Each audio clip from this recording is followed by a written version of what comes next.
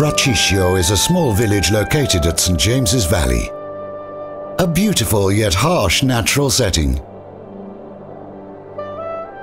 Here on December the 19th, 1842, Luigi Guanella was born to Lorenzo and Maria Guanella, the 9th child of 13. "I was born on the banks of the Rabbiosa River," he said. Rabbiosa means angry, and Father Guanella would identify himself with that river that so well describes his own impulsiveness, tenacity, and unrestrained activity. Still today, his birthhouse preserves the old warm and sober atmosphere that characterized the Guanella family, a true school of faith, sacrifice, and generosity. Luigi was still a boy. When playing with his sister Caterina, he mixed water and dirt, saying, "When we will grow up, we will make soup like this for the poor." Luigi was 7 years old when he had an indication of his future mission. An old man appeared to the boy at the back of the parish church, asking for some of the candies that he was holding in his hands, and then he disappears. In spring 1852, after his first communion, while making his Thanksgiving in Gualdera, the Blessed Mother appeared and showed him his future charitable work, which filled him with an immense joy. At the age of 12, Luigi leaves his mountains and moves to the city of Como, where he attends school at the Gallio Academy, run by the Samascan Fathers. 6 years later, he moves to the St. Abbondio Seminary for the philosophy courses, followed by theology in the major seminary. Luigi Guanella is ordained a priest on May the 26th, 1866, at the bishop's residence. On May the 31st, he celebrates his first solemn mass in Prosto, where he spends his first year,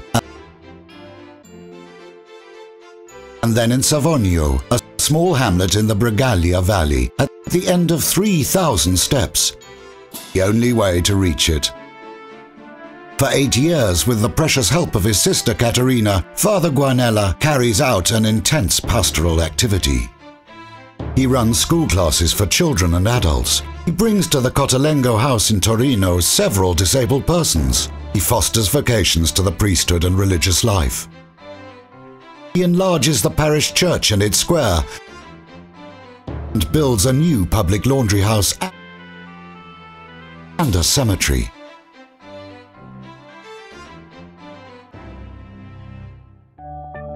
His dynamic personality soon brings him to greater things beyond his little parish limits.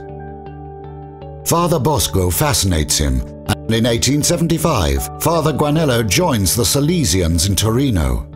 His vocation, however, is not with them.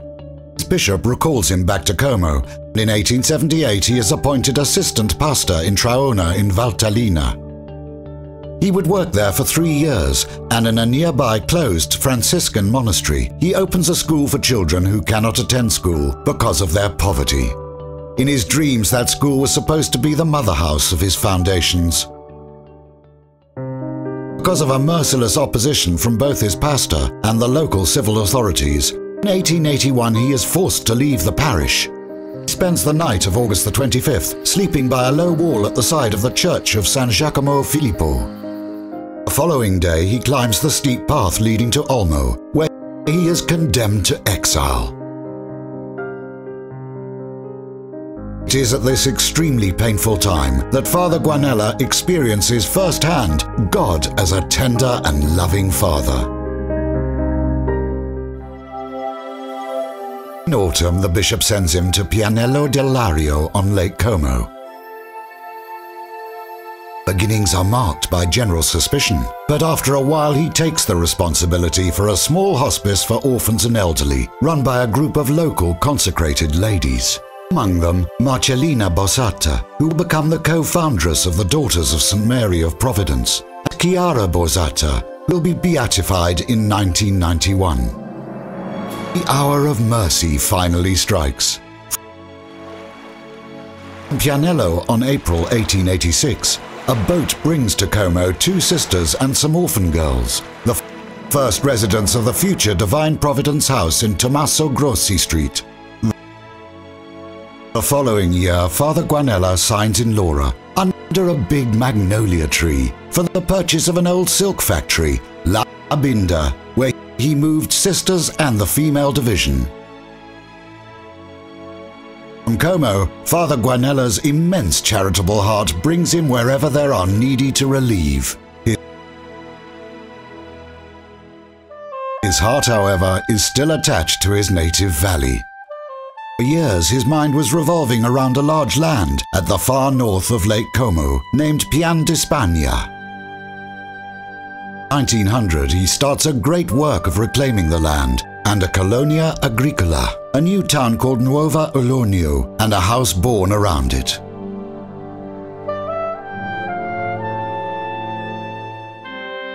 In 1903, Father Guanella takes over a house in Monte Mario in Rome for elderly and handicapped people, then moved to Via Aurelia Antica. The St. Pancrazio Basilica, Father Luigi opens a new house for handicapped. The year 1908 is very significant to him. March the 24th, he makes his religious vows with the first group of servants of charity, and in September, Pope Pius X grants the approval of the Daughters of St. Mary of Providence. In 1912, at the Triomphal section of Rome, Father Guanella builds and dedicates a new church in honor of St. Joseph, and to his honor, he originates the Pious Union of St. Joseph for the suffering and dying.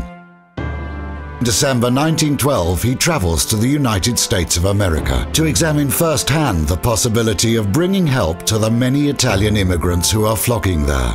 In the following months, he sends the first 6 sisters to Chicago. January 1915, he is in central Italy, among the victims of a terrible earthquake. The following September, Father Guanella had a sudden stroke.